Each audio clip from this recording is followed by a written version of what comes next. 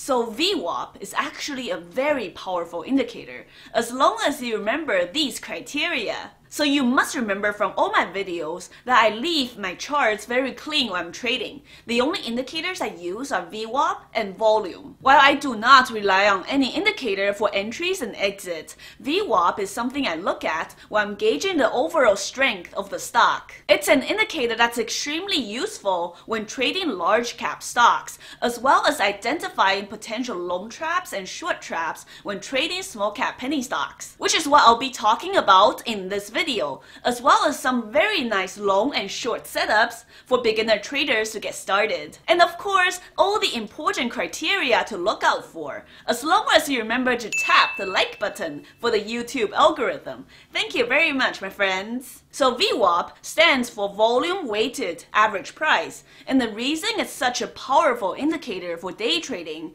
is because it takes into consideration both the volume and the price into calculations. In the most general definition, VWAP indicates the strength of the stock, whether there's more buying volume or selling volume. So if a stock is trading above VWAP, then it's considered bullish because the majority of the volume are the buyers bidding the stock higher, and vice versa. If a stock is trading beneath VWAP, then it's considered bearish. So that's why traders like to use VWAP cross as a trend reversals indicator for them to go long or short. So let's take a look at this example here, what we call the VWAP cross long setup. So this stock, SPCE, Virgin Galactic stock, was very beaten down on the daily chart. It sold off from $30 all the way to $20 all in 3 days. And of course, one of the reasons for this sell-off was the earnings miss and the overall condition of the market. So on this day, as you can see, with a very beaten down daily chart,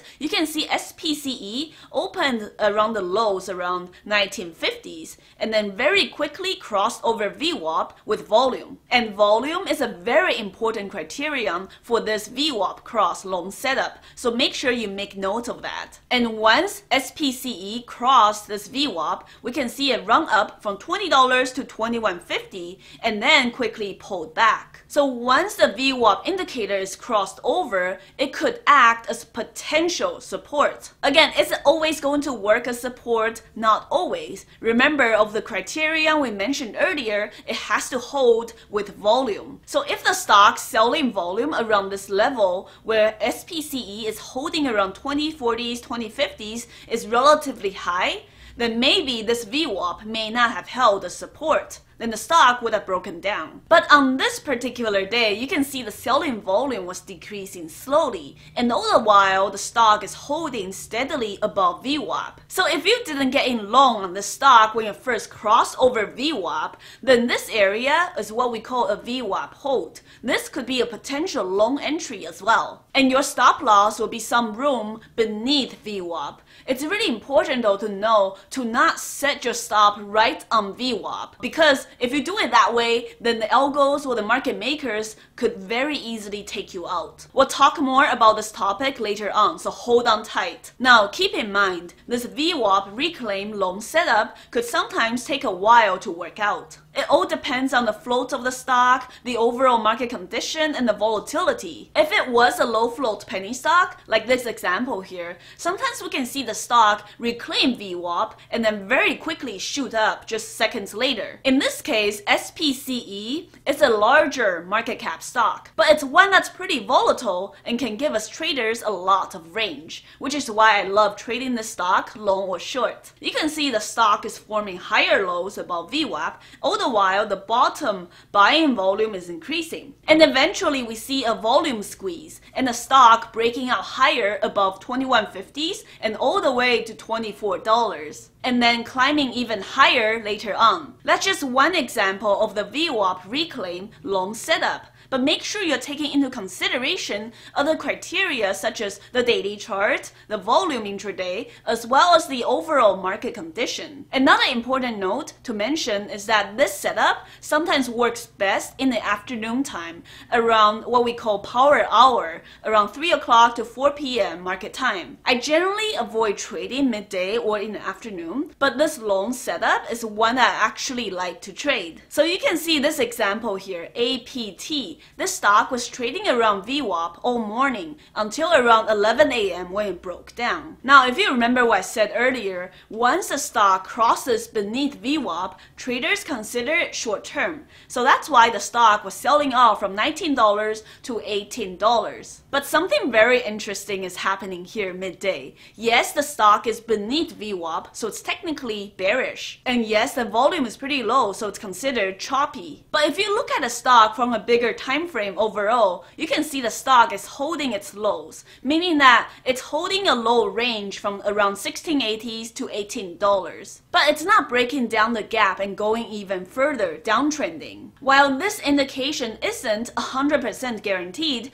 because nothing is 100% guaranteed in day trading, but this is what we call a potential short trap, where you see they keep the stock beneath VWAP for extended amount of time with low volume to attract short sellers piling on to short the stock back down to $14 or $15. And near about 1:30 to 2 o'clock is where you see some volume starting to pick up, and that's where things starting to get interesting. You can see that we're starting to form a higher low trend beneath VWAP, and you can see APT, the stock retest VWAP a couple of times but got rejected, and overall it just kind of chopped around the indicator for a couple of times. Eventually you see the stock breaking above VWAP and starts holding, and once volume comes in, that's where the squeeze happens. So all the shorts that were complacent and holding the stock for a potential all-day fade, now they have to buy to cover. As you can see, the volume from the new buyers coming in to buy the stock and the short sellers buying to cover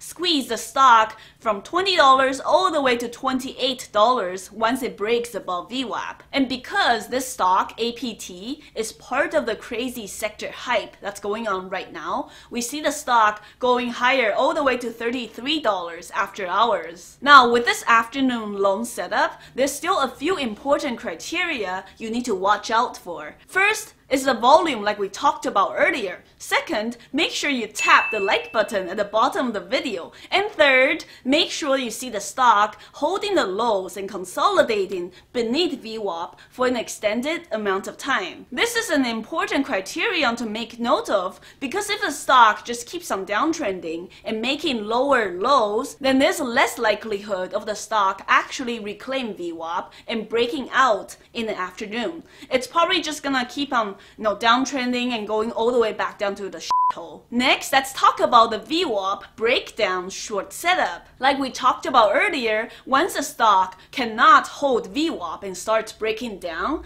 then it's considered bearish short term. So let's take a look at this example here, NEO. You can see the stock, after it breaks out in the morning, it pulled back to support level around VWAP. So if you were loaning the stock using VWAP as an over-under level to look at, that's holding right now at the moment. But once the stock breaks beneath VWAP, you can see it drop even lower and testing the opening price. Ideally, you want to see the stock retest this VWAP level for a couple of times and still fail to hold. That will make this breakdown a more convincing short. So you can see the stock NEO tries to hold VWAP support around 376 level. You can see it gave us some short-term bounce, but then the bounce was very short-lived and the stock quickly got rejected again and breaking down VWAP level. So that would be one important criterion.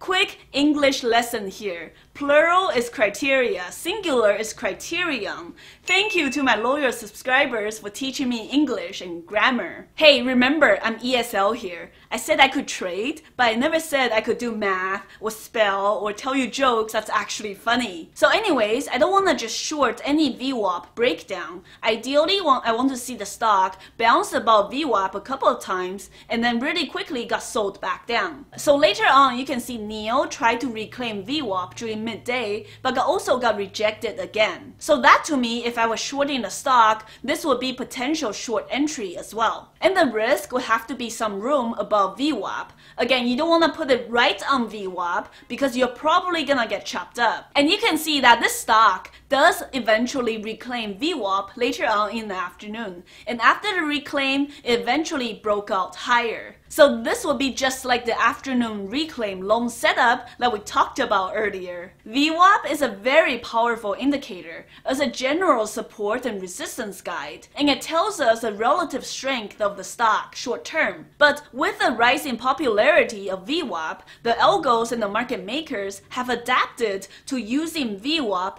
in order to trap traders or to take their stops out like we talked about earlier. So mRNA, this stock was a perfect example of algos using VWAP in order to take out stops last week. You can see it in every single wick right here. You see the stock tries to break above VWAP but really quickly gets slammed back down. But at the same time, even after multiple rejections, the stock was still holding really well beneath VWAP instead of selling off like we talked about earlier. This stock was literally just chopping around VWAP and taking out people's stops long or short. It did that early on around 10 o'clock and then later around 2 o'clock as well, where you see it literally attempted to break out but then got pulled back down below VWAP and stop out all the long stop losses. So we see it stopping everyone out only to do a grinding higher lows and then starting to reclaim and doing a power hour run later on. This stock was very algo driven. You can either just avoid it, long or short like I did after some attempts, or you just have to give it a lot of room, long or short, especially around VWAP